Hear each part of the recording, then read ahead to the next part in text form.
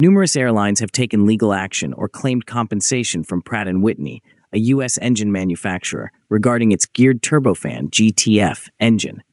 Indian Airlines Go First and Indigo, Polish airline LOT, Hungarian airline Wizz Air, and German airline Lufthansa are among the identified names. It is important to note that, while most airlines did not file cases, aviation regulators took action. For example, the U.S. Federal Aviation Administration has issued guidelines about P&W engine concerns.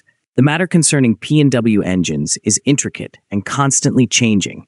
Although the majority of airlines have opted to pursue compensation through negotiations, Indian Airlines Indigo and Go First have been known to have initiated legal proceedings against the engine manufacturer. When P&W unveiled the PW1000G series, commonly called the GTF engine, it was hailed as a game changer. The engine promised a 15% decrease in fuel consumption, a 75% reduction in noise footprint, and a 50% reduction in pollutants over prior versions. These statements were not marketing exaggeration.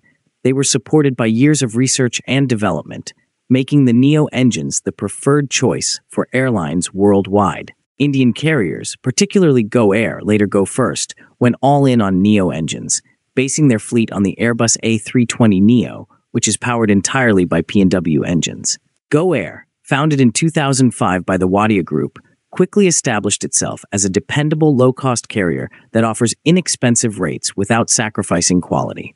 The airline's business plan was straightforward but effective.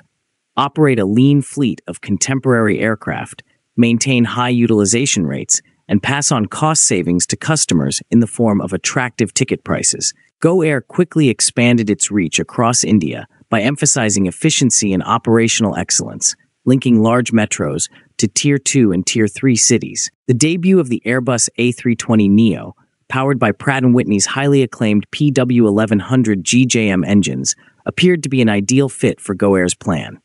By 2016, Go Air had committed to an order for 144 A320neo aircraft, showing its aim to expand rapidly and strengthen its market position.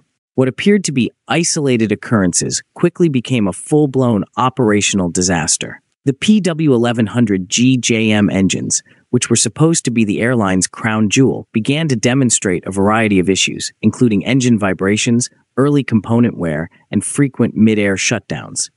The most alarming issue was the high frequency of unplanned engine removals, which resulted in extended downtimes and major operational disruptions. These concerns were nothing short of catastrophic for airlines with tight schedules and razor-thin profit margins. By early 2023, it was evident that Go Air was losing the battle. The airline's fleet utilization has dropped dramatically, with more planes sitting idle on the runway than in the air. Passenger confidence had evaporated, resulting in a significant decline in bookings and exacerbating the airline's financial troubles. With no plausible path to recovery, Go Air had no choice except to discontinue operations in May 2023. The failure of Go Air sent shockwaves through India's aviation industry. India's largest airline by market share, Indigo, has also been adversely hurt by the Neo engine crisis. While the airline has a more diverse fleet than Go Air, a large proportion of its aircraft are powered by P&W Neo engines. As the engine troubles persisted, Indigo was compelled to take extraordinary measures to reduce their impact on operations. One of the most notable responses was the decision to wet lease planes from other airlines. Wet leasing, in which an airline borrows an aircraft along with its crew, maintenance, and insurance, is commonly employed as a temporary solution to capacity issues. However, for Indigo, wet leasing became a lifeline, letting the airline maintain its wide domestic and international network despite engine-related downtime in its own fleet. The situation became so grave that Qatar Airways, one of the world's largest airlines, agreed to wet lease planes to Indigo. As engine difficulties continue to plague airlines, grounded planes have become more regular at India's main airports. Brand new Airbus A320neo planes were grounded and accumulating dust. The shortage of cast metal components and other parts continues to impede the American manufacturer's capacity to build new engines and raise the volume of maintenance required to address the PW1000G recall issue. The manufacturer's parent company, RTX, said that customer compensation for the PW1000G totaled US $200 million in the first half of 2024. Approximately one-third of the global fleet using these engines, 653 aircraft as of July 25, is grounded. P&W is attempting to increase output while also conducting large-scale recalls of its best-selling PW engines for inspections and part replacements. These recalls are required owing to the possibility of defective components associated to powder metal production concerns. In general, the situation appears to be as follows. Engines continue to fail in large numbers, with the main issues being gearbox failure and cracks in turbine components. Most likely only in the low-pressure turbine, although I'm not certain. The company continues to sell engines, and approximately 1,000 aircraft have already been grounded.